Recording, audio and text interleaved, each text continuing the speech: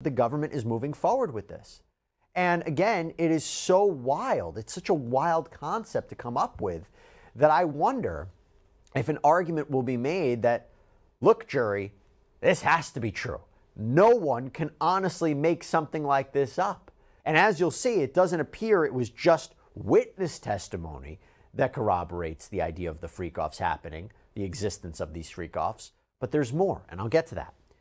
But this also leads me to a secondary point, that based upon what we are already seeing from Combs' defense counsel during bail arguments, they may not deny that these freak-offs happened, or even that Combs called them freak-offs. They may say, yeah, you know what, he engaged in freak-offs. That's what he called them.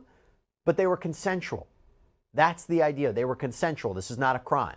Talking about Sean Combs and these allegations, does it not show you just how scary the world can be, how unpredictable the world can be? And you know what? You know what one of the most unpredictable things can be in life? Something that is truly terrifying, that comes out of nowhere?